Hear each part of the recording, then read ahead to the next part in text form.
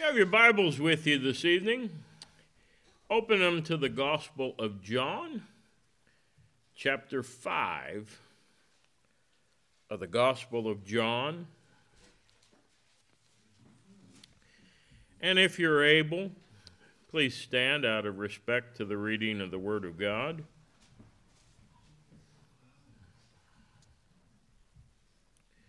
John chapter 5. We'll begin reading at verse 10. The Jews therefore said unto him that was cured, It is the Sabbath day. It is not lawful for thee to carry thy bed. He answered them, He that made me whole, the same said unto me, Take up thy bed and walk. Then asked they him, What man is that which said unto thee, Take up thy bed and walk? And he that was healed wist not who it was, for Jesus had conveyed himself away, a multitude being in that place. Afterwards Jesus findeth him in the temple, and said unto him, Behold, thou art made whole. Sin no more, lest a worse thing come unto thee. The man departed and told the Jews that it was Jesus which had made him whole. And therefore did the Jews persecute Jesus and sought to slay him, because he had done these things on the Sabbath day. May God add his blessing to the reading of his word. Let's bow our heads. Thank you, Lord, for the truth of your word. Speak to us from it this evening, and we'll thank you. Amen. You may be seated.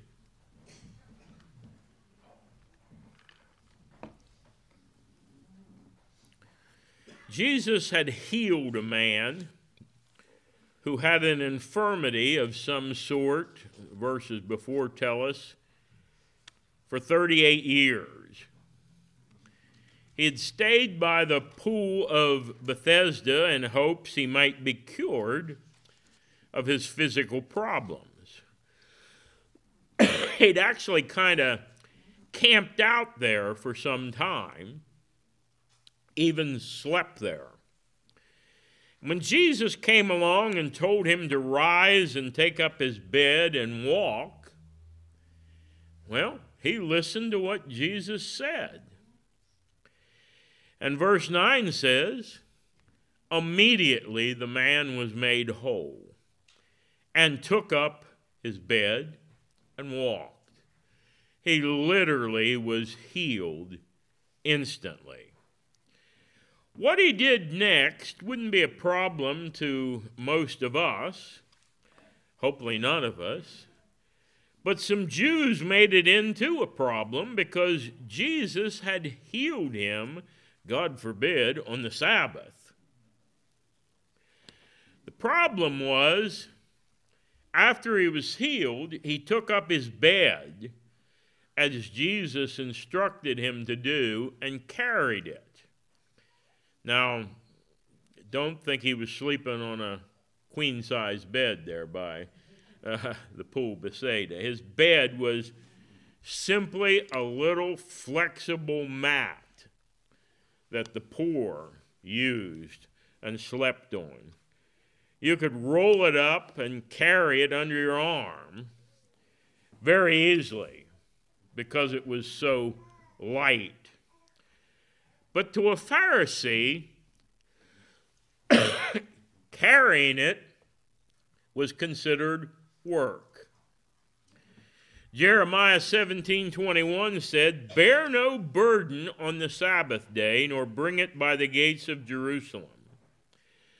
So they got on this guy for carrying his bed, which the thing wouldn't have even come close to weighing as much as a sleeping bag today weighs. And they accused him of bearing burdens on the Sabbath. Well, he says, well, wait a minute.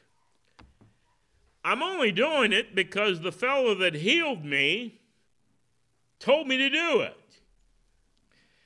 And if I'm desecrating the Sabbath, it's only because this fellow who claims to be Lord of the Sabbath told me to do it.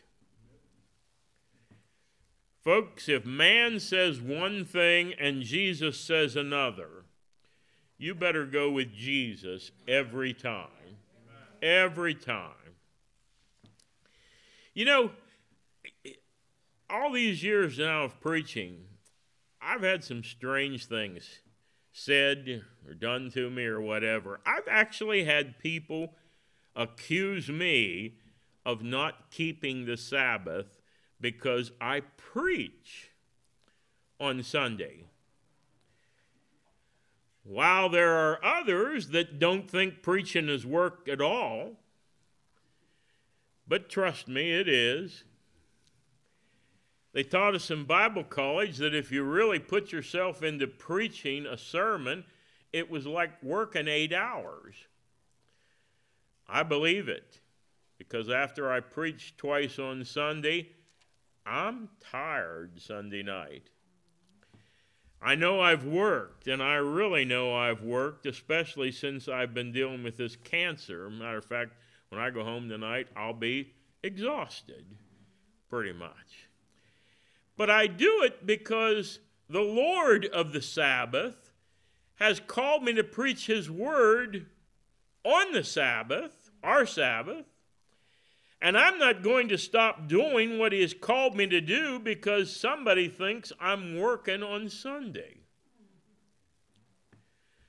But, you know, no matter who you are or what you're doing, there are always going to be nitpickers who accuse you falsely. And there are some still today around that would even make the Pharisees look like liberals. I mean, there are some folk around that would make the Pharisees look like liberals. Well, let's go back to the healed guy. Verse 14 says, Jesus caught up to him later in the temple. Now, make sure you get that. He didn't heal him at the temple, but he found him at the temple. You know, it's not odd to run into somebody in church if Jesus has really touched them, is it? If you claim Jesus has touched you and made you whole, and this is for everybody that'll listen to this on YouTube, if somebody has to twist your arm and keep after you to get you into church, I think you better get touched again. Something is wrong if you're supposed to love Jesus, but you have no time for his church. Something's very wrong there. Well, this fellow later tells them that if it was Jesus that made him whole, and see how ridiculous things are, that causes them to want to kill Jesus. Imagine, simply because he healed this guy on the Sabbath. Verse 16 says, well, that's the story. You've heard it many times, I'm sure. But it's the words Jesus speaks to him in the temple that I really want to zero in on this evening. Jesus says to him in verse 14, behold, thou art made whole. Sin no more, lest a worse thing come unto thee. Now, he already knew he'd been made whole because he could now walk. He couldn't do that before. But he needed to hear that second part. And everybody that Jesus touches needs to hear that. Sin no more, lest a worse thing come unto thee. From here on in, no longer continue to sin, is what Jesus was telling him. And that's what Jesus says to everybody that he is made whole. No exceptions. And he wouldn't command us to do that if we couldn't do it in his strength. And he wouldn't require it from that guy, from one person, while he let the rest of us get away by continuing in sin. For living above sin is God's plan and desire for all of us. That's what this is all about. Church, cross, Jesus, everything. It's all so we can live above sin. It's God's desire for us. Matthew 1:21, the angel says to Joseph, "Thou shalt call his name Jesus, for he shall save his people from their sins." What kind of Savior would Jesus be if he couldn't save us from our sins? Now follow this. Jesus seems to imply that this fellow's 38 years of sickness might have been the result of his own sin and folly when he says, "Sin no more, lest a worse thing come upon thee." You know, our sin and folly can bring things upon us. For instance, who do you have to blame but yourself if you end up with lung cancer after you smoke for 50 years? I mean, think about that. I know a guy right now that needs a lung transplant, but they won't give it to him because he won't quit smoking. Even though he knows he's going to die and what have you, but he just won't quit smoking. So sometimes what we do, our sin can bring stuff on us. Our parents' sin can also bring things on us, sickness and the like. I worked as a night watchman while I was going to Bible college at a hospital in Colorado Springs. And I don't know how many little babies I saw brought from the maternity ward into the emergency room because they were born addicted to either heroin or cocaine, because their mother took it while they were carrying the little baby. That little baby hardly had a chance. I mean, think about your parents bringing something on you. You're born addicted to heroin. But all sickness, of course, isn't the result of our foolishness and sin, or is it the result of our parents' sin? Sometimes you'll hear somebody claim that it is, but Jesus made that clear that it's not in John 1:1-3, where it says, as Jesus passed by, he saw a man which was blind from his birth. And his disciples asked him, saying, "Master, who did sin, this man or his parents, that he was born blind?" And Jesus answered, "Neither hath this man sinned nor his parents, but that the works of God should be made manifest in him." Truth is, godly people get sick. Truth is, forget what some of those TV evangelists said, they don't all get healed either. And it certainly isn't always because they don't have enough faith either. Now, it can be, but it's certainly not always the case.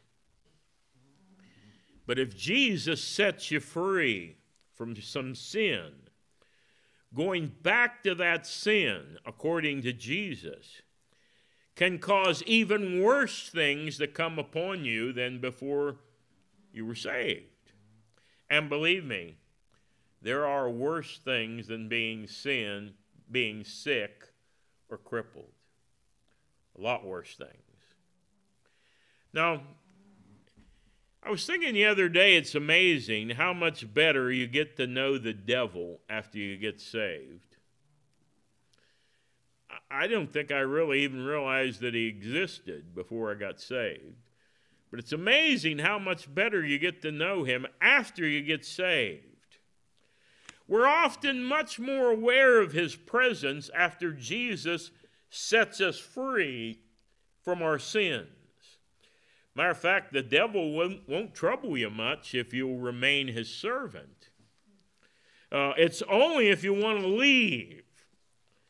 Then the devil's resistance begins. What do you do if your dog breaks its chain and gets loose? You get a stronger chain, don't you? Now, of course, now PETA will call you a criminal if you put a chain on a dog.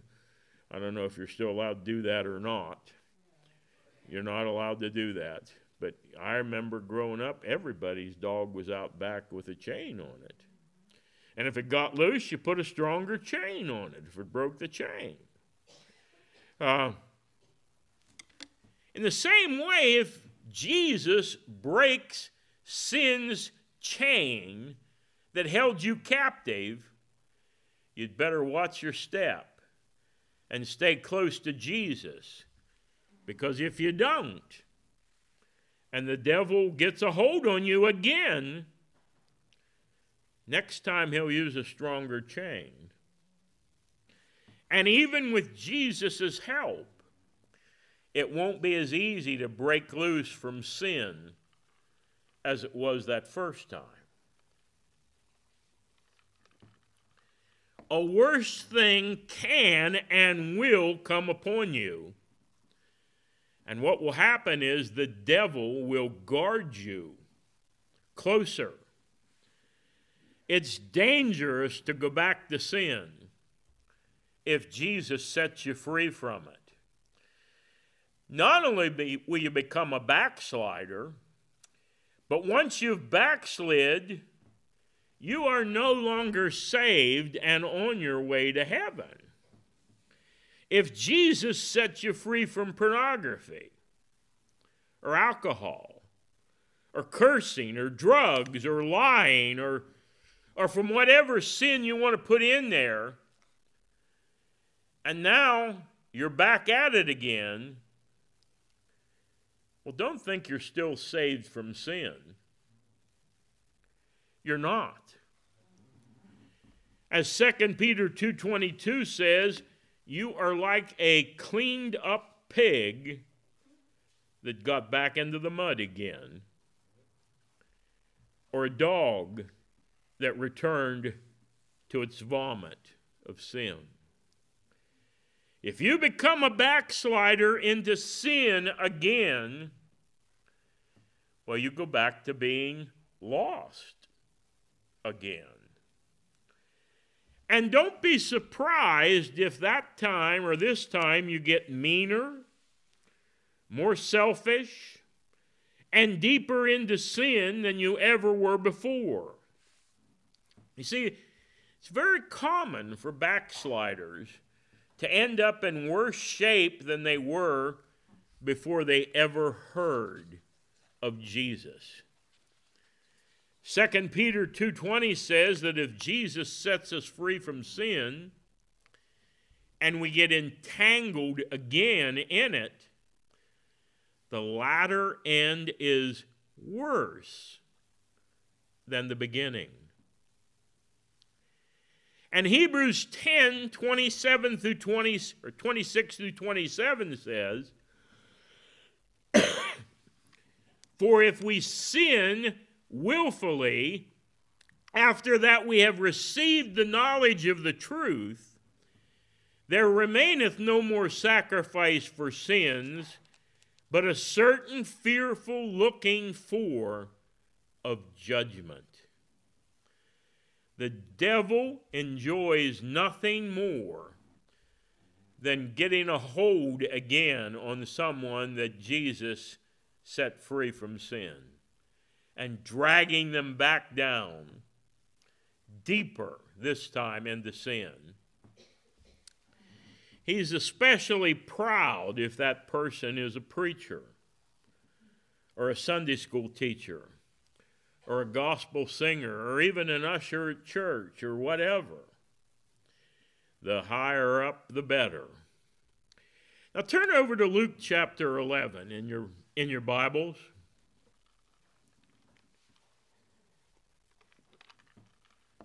And listen as I read what Jesus taught here. Luke 11, we'll begin reading at verse 24.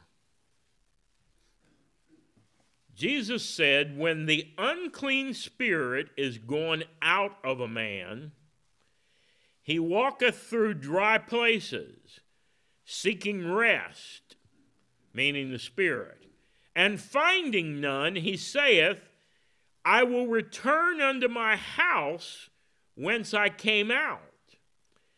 And when he cometh, he findeth it swept and garnished." Jesus cleans a person up. "Then goeth he and taketh to him even 7 other spirits more wicked than himself. And they enter in and dwell there." And then get this is the kicker right here.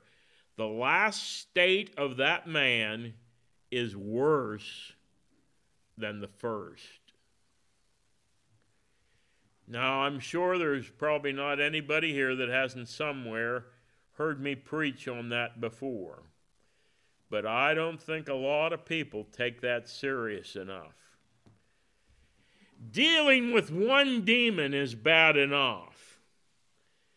But if you leave the door open for him to return, Jesus says when he does, he will bring with him 7 other spirits who are more wicked than what he is. And if you thought one of them was hard to deal with, dealing with 7 will be 7 times harder. That's what Jesus means when he says, "Sin no more, lest a worse thing come upon you." You see, if Jesus has set you free from sin, he wants you to stay free from sin. But you must avail yourself of the things that will help you to stay free. And we're hearing people all the time today that think all they have to do is go forward somewhere and pray with somebody or pray in front of their television or whatever it is and pray the sinner's prayer, and then everything's fine and dandy and they don't have anything to worry about. Well, that's just where it starts. When that happens, then you better get into your Bible. You better start reading it and studying it and start obeying what it says if you want to stay free from sin. You better learn what it is to start praying. And you better pray a lot. And don't miss church. Anybody, I'm preaching to the choir here tonight, but anybody listening on YouTube that if you think you can be a Christian and stay away from church, you are dreaming. Don't miss church. You need to be at church every time possible, because here's where strength and fellow Christians are going to be found. And absolutely, if Jesus has set you free from something, you need to get rid of the devil's things in your house, whatever they are. If he sets you free from booze, that needs to go. If he sets you free from dope, that needs to go. Get it out of there. Whatever the devil's stuff is, get rid of it.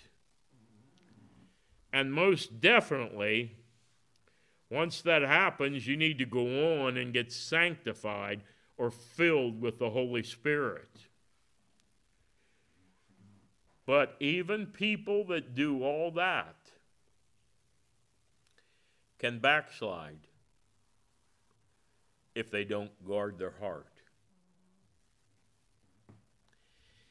But it's a lot easier to live a life of victory over sin if you allow the Holy Spirit to fill your heart with His love and His power, and if you do the things that are going to keep you in line with God, like studying your Bible and coming to church and praying and doing the things that you know you need to do.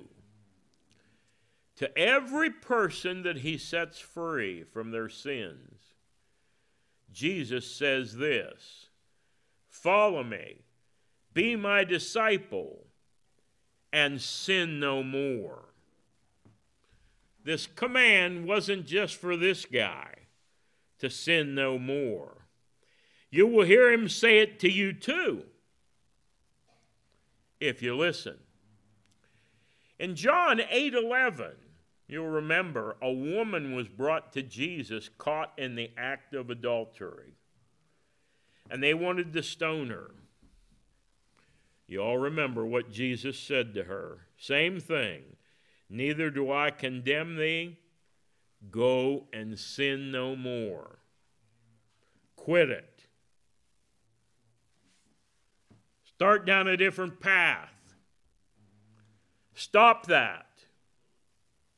Put a halt to your sin. That woman was a prostitute. Jesus didn't tell her, okay, you're fine and dandy, go on and go back to being a prostitute. No, whatever it is, if Jesus gets a hold of you, He sets you free from that. And you have to quit doing whatever it was that He supposedly set you free from. Or how can you say He set me free from it if I go right back to doing it? And that's exactly what He says to all of us, that He has forgiven and set free from our sin. And it's for our own good that He tells us this. Sin no more, lest a worse thing come unto thee. For hear me, it will be worse. If knowing what any of you here this evening know, if you decide to go back to sin, it's not going to be nice. It'll be worse and worse for you. And if you ever think you need to get back to God again, it'll be 7 times harder to get back to God. You just don't go back and go out and backslide and do your thing and then decide, well, I'll get back to Jesus. One spirit, if it's gone, will bring 7 back. And they'll build a fortress, and it'll be that much harder for you to be set free. I've known countless individuals that Jesus set them free. Just like that, they were able to quit drinking or quit cigarettes or quit dope or put down the pornography or whatever it was. And then for whatever stupid reason, they went back and did it again. And then, man, it was very, very hard. It wasn't as easy to say goodbye to it the second time as it was the first time. Sin no more, lest a worse thing come unto thee. For it will be worse if we go back into sin. May God help us never, ever to follow that path back. Let's stand.